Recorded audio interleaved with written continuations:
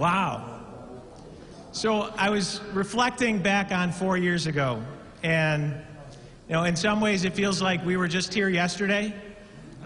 In other ways, man, the entire world has flipped upside down a few times since we were all together here. But it feels good, and it's great to see all of you here. At the start of this year, with the pandemic still raging, we weren't sure that we were even going to be on the ballot. I always envisioned us getting back to this point, but nothing was guaranteed earlier this year. It took a monumental lift by many dedicated volunteers just to give us a fighting chance. And together we collected more than double the amount of signatures required to get on the ballot.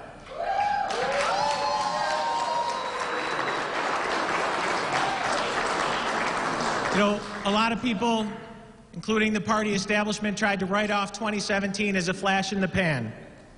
It wasn't. We once again proved that a broad, diverse coalition that puts people over politics and consistently chooses to rise above can win.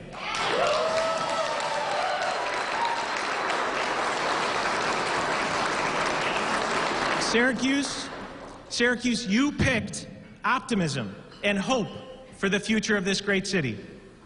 You rejected the division that has infected politics elsewhere and has held us back here for far too long. And you chose working together to solve the challenges we face. So tonight, the grand experiment I spoke of on this night 4 years ago, to test whether or not we could set aside politics and work together to make policy that improves the lives of our city residents. To test whether we could shed our decades-old pessimism and affinity for the status quo and instead embrace the innovative, big-thinking, risk-taking, and progressive approach that defines the great cities of the world. Ladies and gentlemen, that experiment is working and is becoming a model that others will follow.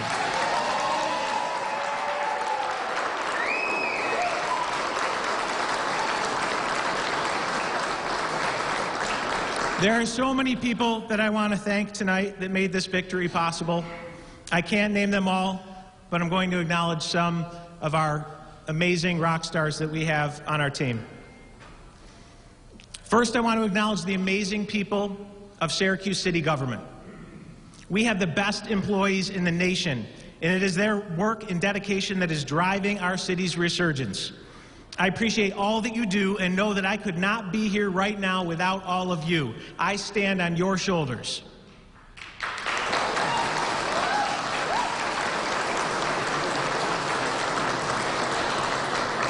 For the campaign, we had a tireless and generous group of volunteers and supporters, more than I can name, but I want to acknowledge a few. On the petitioning and canvassing front, our ground game was strong, led by people like Ed Nano, Kathleen Gleason, John Black, Michael Collins, Ryan Miller, Tim O'Donnell, a.k.a. the chairman, Jim and Dee Dee Walsh, a.k.a. my parents, and our brothers and sisters in labor, including Monica Williams and her crew from SEIU, Mitch Latimer from the Carpenters, and Nick Butchko from IBEW. Thank you all for...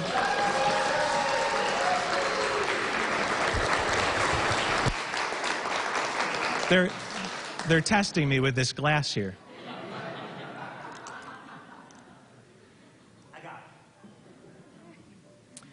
I want to also thank everyone that supported or hosted an event, including Stephanie Crockett and Matt Reed, Dominic and Janelle Robinson, Joe Bryant and Danny Clam, John and Meg Catanzarita, Laura Cueva, Calvin Corridors, Kathy Rosito, Maureen McCarthy, Tracy, Guy Hart, Darren Price, Ed and Pam Levine, and Sharon Washington, to name just a few. Thank you all so much.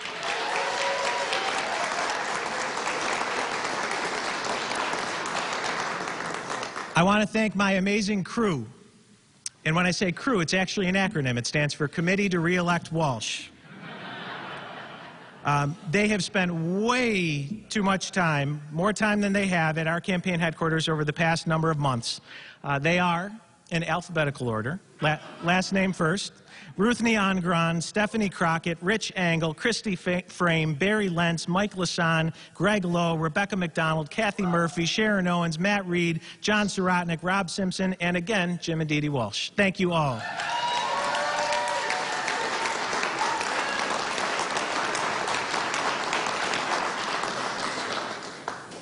I want to recognize my campaign manager. Where is he?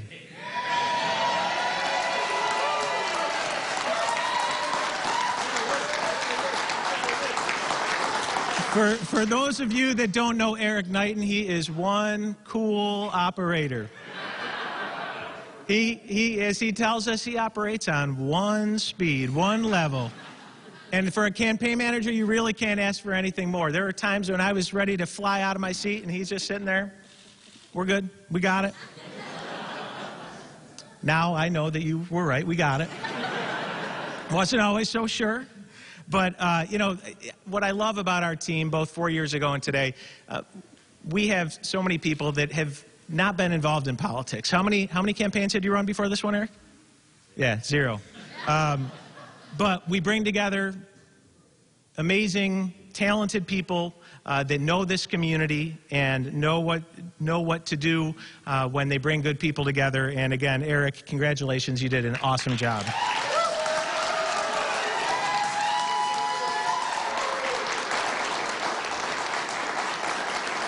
All right, you've been listening live to the victory speech of Syracuse Mayor Ben Walsh, easily cruising to his second term.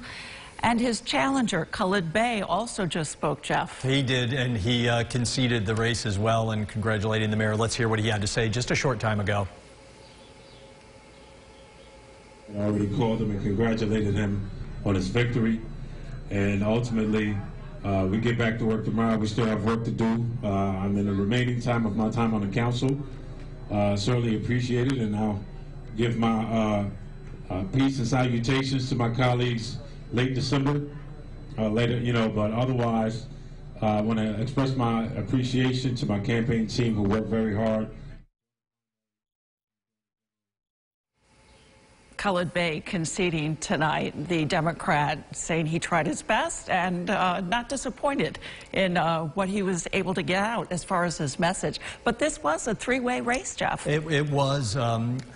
Madison Moore has been live tonight at Janet Berman's camp. She joins us now. Madison, you heard from the Republican candidate in this race, a distant third there, who just conceded as well. What did she have to say? I imagine a lot of disappointment.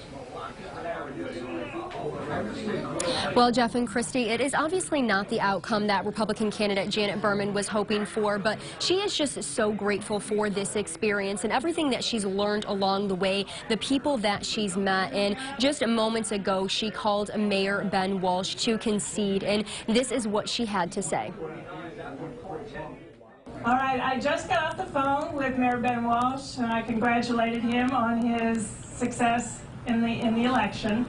And I want to thank everybody who has supported me, starting with my family, and family here and family in Indiana and around the rest of the country.